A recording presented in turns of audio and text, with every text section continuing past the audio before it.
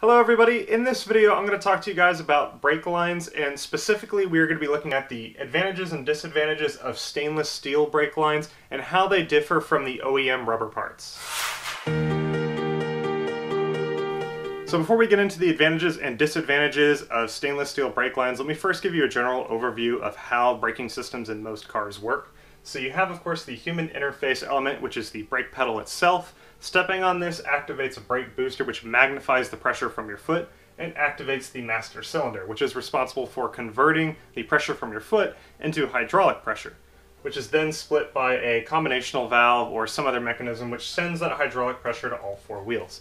Initially, it sends this pressure through these metal hard lines throughout the car, which have pretty much no flex in them, and then those eventually run to a flexible line that then runs to the wheel. It needs to be flexible to be able to accommodate for the movements of the wheel, whether it be from steering or deflection from hitting a bump.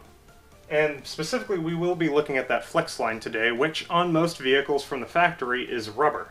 This is the brake line for my 2016 Z. I'll leave a link in the description below to my install video of the stainless steel lines that I replaced this with.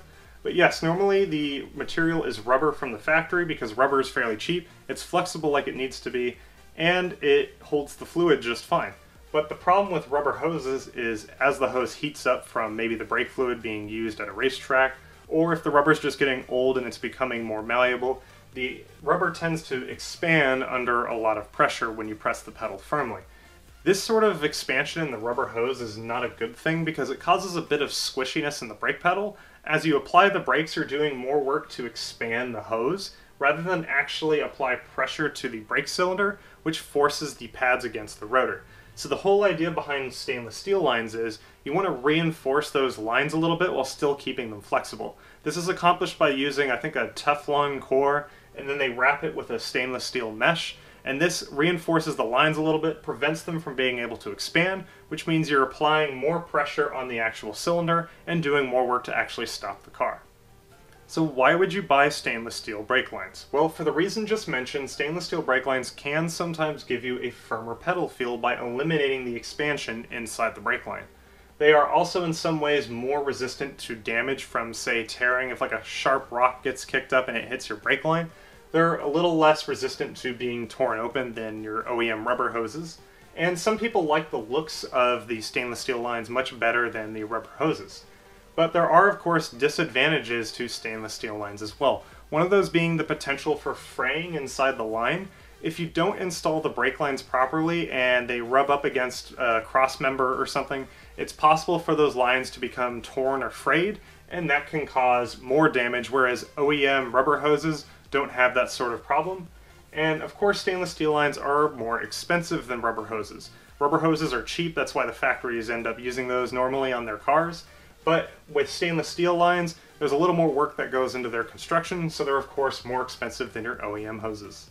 Now, OEM rubber lines are not actually as bad as I've made them out to seem here. This is a gross exaggeration of the sort of expansion you might see in rubber hoses. Normally these hoses are also reinforced with some sort of wire mesh, or they may have some other sort of reinforcement inside the line, and that limits the amount of expansion that you actually get from the brake lines. The real performance advantage from stainless steel lines is going to be if you, say, take it to the track, where the increased heat inside the brake fluid can cause the rubber hose to become more flexible and possibly expand more, which causes a bit of sort of brake fade as you get a little bit of squishiness inside the pedal.